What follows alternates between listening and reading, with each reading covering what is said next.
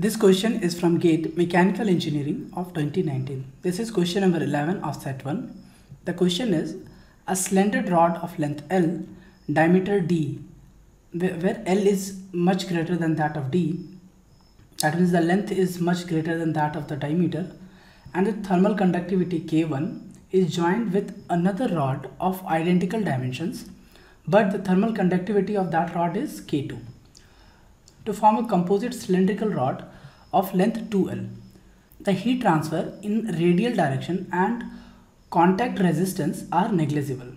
The effective thermal conductivity of the composite rod is. So this problem can be solved using the Fourier law of heat transfer.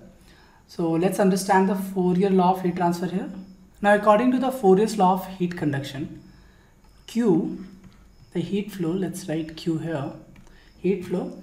Now suppose this is a slab, the left surface temperature is T1 and the right surface temperature is T2, and it is varying inside the slab as well. So the heat flow or heat conduction, I can say, can be written as K, the thermal conductivity of this material, into area, the cross sectional surface area, or simply the cross sectional area, into T1 minus T2 divided by L.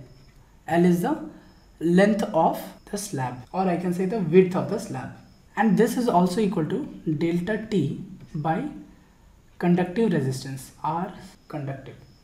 So the conductive resistance is given by L upon Ka, and if I make a resistance diagram of the same, from the analogy of Ohm's law, the resistance diagram I can draw something like this.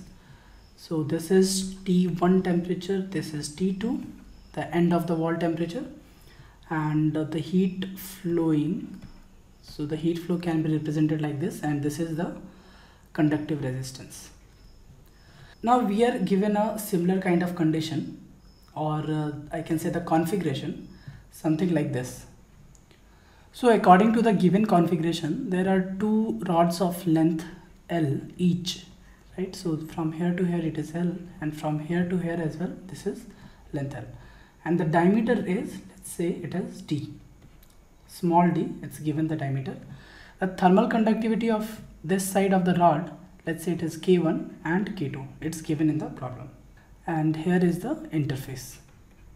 So in the problem it's given that the contact resistance is negligible, as well as the heat transfer in radial direction is also negligible. So according to the problem, this radial direction heat flow is also equivalent to 0, it's negligible. Now let's express this bar in equivalent thermal circuit. So we can draw the equivalent thermal circuit of this bar as, so T1, it's the initial temperature T1, and we have the resistance, thermal resistance, and this is the interface, and this is the end temperature T. So this point here is the interface. This is the thermal conductivity of this material. This side of the material is K1. So the resistance we can write R1 is equal to L upon K1 into A, the cross sectional area, and this R2 will be equal to L upon K2A, because thermal conductivity is K2. And also we'll write Q dot, that is the heat flow rate.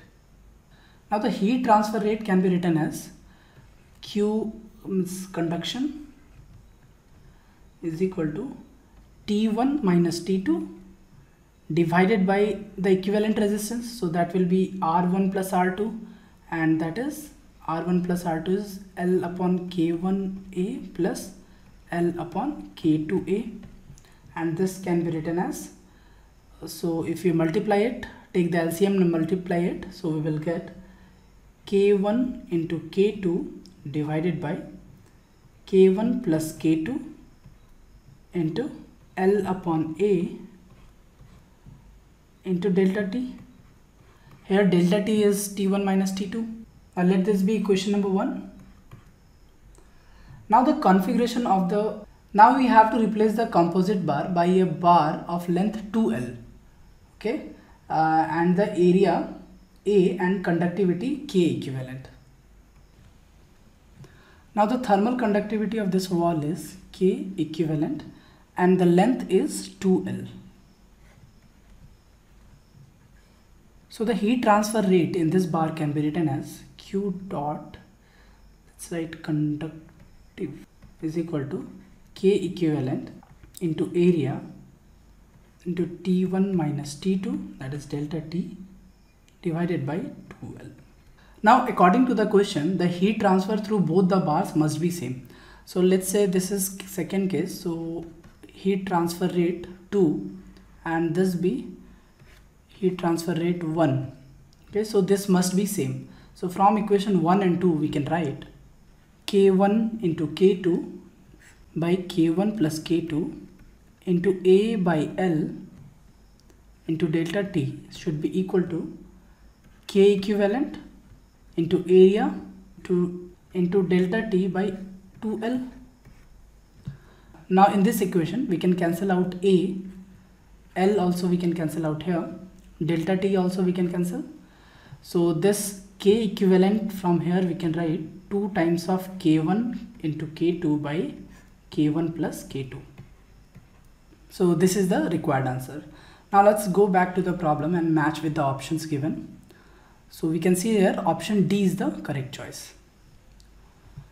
To get more information on Fourier's law of heat conduction, you can follow the NPTEL lecture number 08 of 1D steady state heat conduction in cylindrical geometry on conduction and convection heat transfer by Professor S.K. Som of the Department of Mechanical Engineering at IIT Kharagpur. Hopefully I was able to solve your doubt. Have a great day.